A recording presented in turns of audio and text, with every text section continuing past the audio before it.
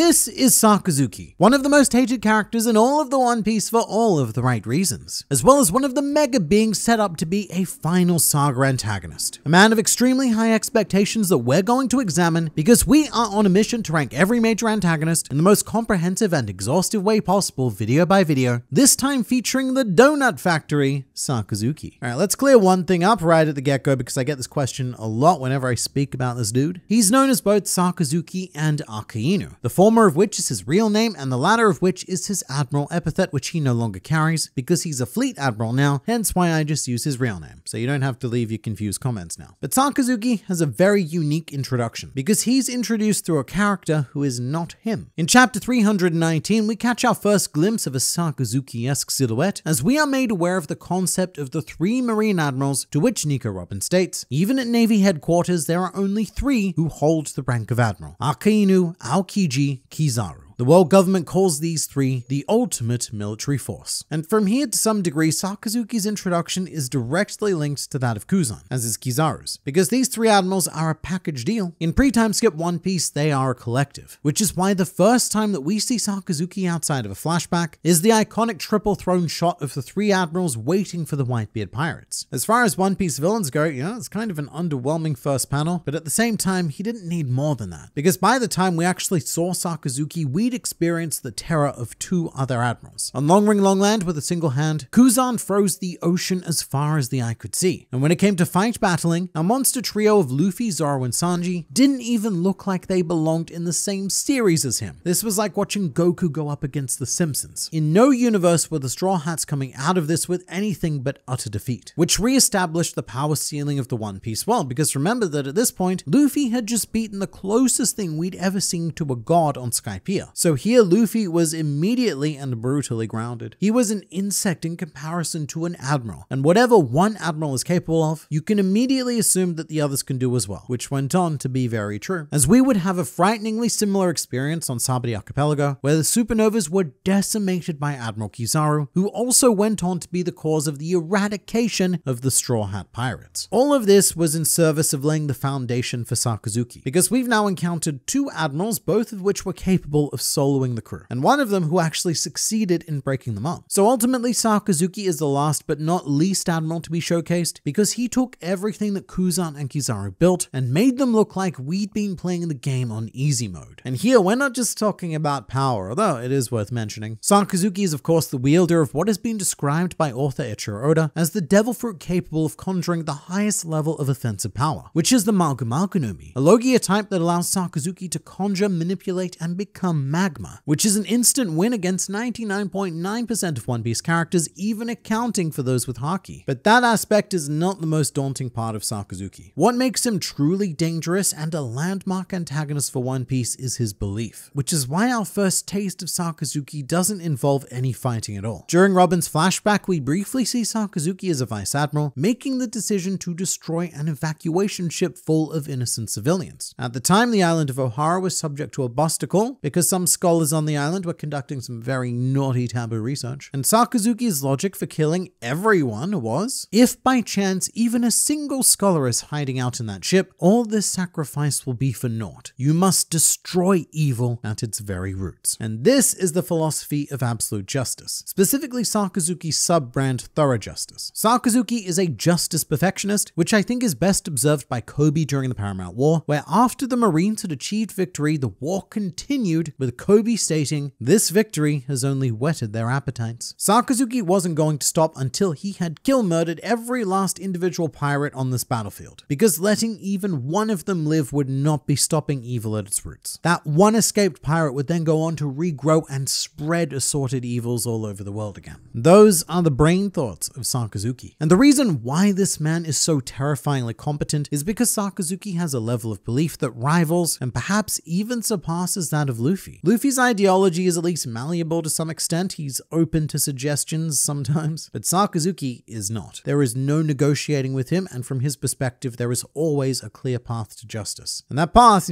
generally involves your death. Because even if you're on his side, he expects others to embody his determination. During the Paramount War, Sakazuki encountered a Marine fleeing the battlefield because he had a family to take care of, and he was scared of leaving them alone. And in response, Sakazuki said, "If you care about your family, then and die an honorable death before straight up murdering the dude. Think about that. The first living person attacked by Sakazuki in this war wasn't a pirate, wasn't a prisoner, wasn't a revolutionary, it was one of his own allies. But that's not how Sakazuki sees it. From his perspective, that ally was every bit as bad as an enemy because he wasn't prepared to enact the justice, meaning that he was likely to allow a root of evil to escape and thus making the sacrifice of Marineford ultimately meaningless. And look, I do believe that this hyper brutality does come from a genuine place of wanting to do good. Looking at the only image we currently have of Sakazuki as a child, he had quite a rough upbringing. This kid probably isn't even in double digits, and he's already fighting for his life with a knife and what looks like blood stains all over his shorts, something that got censored from the officially animated version of this that we saw in the end credits of One Piece Film Z.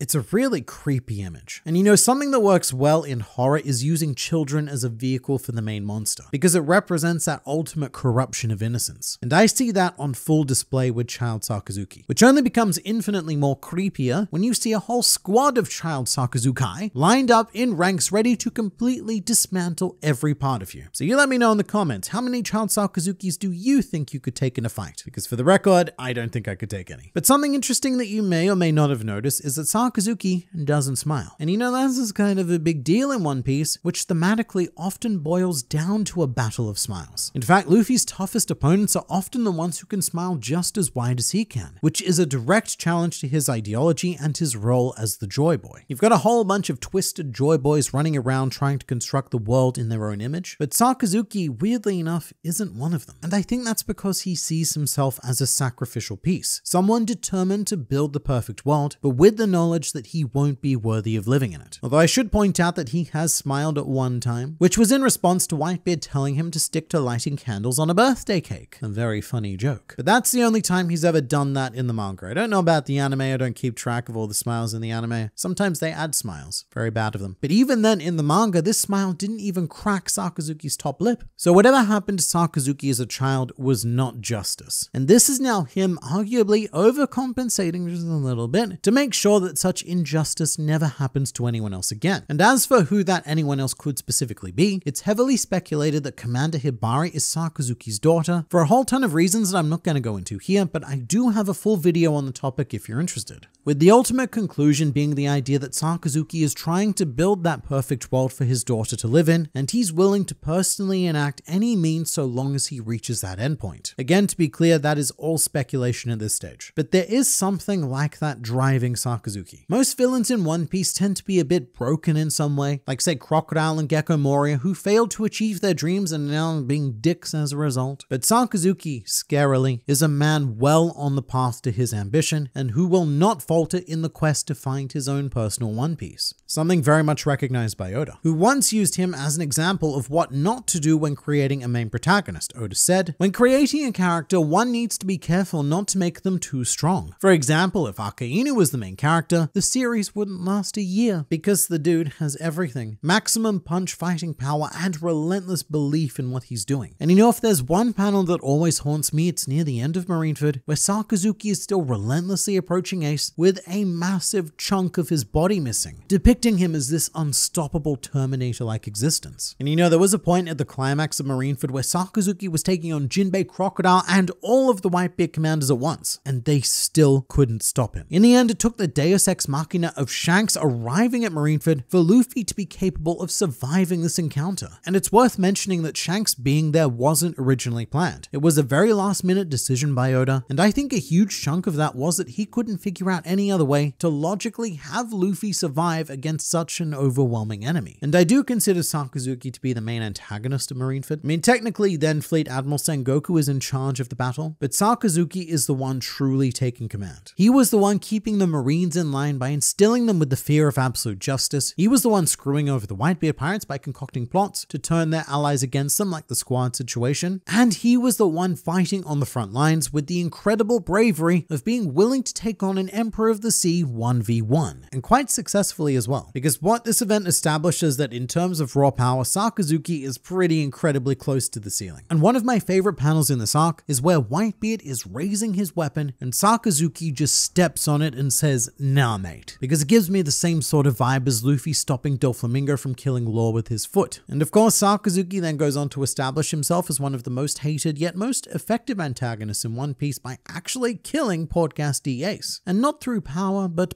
through clever mind tactics, which is something that Sakazuki doesn't get anywhere near enough credit for. He is intelligent AF. People tend to think of him as a big chonky magma punch man, but his words are far more effective than any physical attack he could conjure. In so many key situations, he always seems to know the exact right thing to say to attain the outcome he desires. And in the case of Portgas D. Ace, Sakazuki emotionally deconstructed him in an instant by hitting on that point of cowardice and accusing Ace of running away. He also went on to shockingly efficiently insult both Whitebeard and Roger, thus opening up Ace's colossal closet of daddy issues, and dismantling Ace mentally before ultimately dismantling him physically. If Sakazuki hadn't known the exact right thing to say at the exact right time, then I believe that Ace would still be alive today. So he's intimidating on all fronts. There is no character flaw to exploit, at least not that we're currently aware of. He has top tier strength, intelligence, and willpower. He's the very most you could ask for in an antagonist in this world, which is only emphasized when Sakazuki is promoted to Fleet Admiral, and post-time skip Jinbei makes the following comment. Under Fleet Admiral Sakazuki's leadership, Navy headquarters has grown far more powerful and determined than ever before. However, this is where my personal praise of Sakazuki starts to significantly slow down, because Sakazuki's post-time skip role has been a bit disappointing in comparison to his pre-time skip showcase, at least so far. We actually do see him quite frequently, usually between arcs. However, he's always doing one of three things. He's either complaining at his desk, in the middle of a meeting, or taking a phone call, sometimes mixing the three options together for some spicy variety. But essentially, it's been almost 15 years since the time skip in our real world time. People have started and finished high school 2.5 times over, and in that time, Sakazuki hasn't really done anything. I will say that I do like the commentary of leadership, the idea that Sakazuki is a very frontline kind of guy who was always frustrated by the lack of direct actions being taken by the Marines and the world government, and then after attaining the authority to take that action, he finds himself buried in bureaucracy and resource management to the point where the Marines have barely had any action post-time skip at all. At least not until recently. Now they're getting too much action. But there's definitely something there that I appreciate. I just don't know if it takes 15 years to make that point. And to be as fair as I can be, this wasn't intentional by Oda. One Piece is a series that just keeps ballooning out of control, and given that Sakazuki is reserved as a final saga villain, he's accidentally being kept waiting by everything else that Oda wanted to do in the meantime. And it was really nice to see him back in action fighting against Bartholomew Kuma on the top of the Red Line, that very brief moment, but it also reminded me of what I'd really been missing from him. However, my biggest criticism of Sakazuki is how he gets used in extended media, because in the post-time skip era of One Piece, Sakazuki's primary role isn't even in the actual story. In the One Piece franchise, his main role has been a marketing tool for the films. So weirdly enough, apart from the Straw Hat, Sakazuki is the character who appears most in the One Piece movies. He's in Film Z, Film Gold, Stampede, and Film Red, and the trailers and marketing material always make this out to be a big deal. Like, mate, look how big this movie film is. Even Fleet Admiral Sakazuki is in it. This is going to be big, world-changing stuff. But without fail, on each and every occasion, he's in the movie for all of 30 seconds if he's lucky, usually monologuing from his desk about what's happening in the movie and providing nothing of substance other than sending one of his subordinates to go and actually be involved in the movie. And I'm a lot less forgiving about this than I am with his role in the manga, which, to be fair, in the manga, he's doing essentially the same thing. But in this case, it's the franchise extracting every last drop of goodwill that Sakazuki still has from the pre-time skip era, which again ended almost 15 years ago. He's not getting these cameo appearances to enhance the film. He's getting them so that they can slap his face in the trailer and pretend he's going to do something. They're tricking you to paying money. And for some contrast, another character that this happens to is Admiral Kizaru, who appears in Film Z, Stampede, and Film Red. However, unlike Sakazuki, he's actually important and has major fights in 2 of those 3 movies, one of which was against Shanks.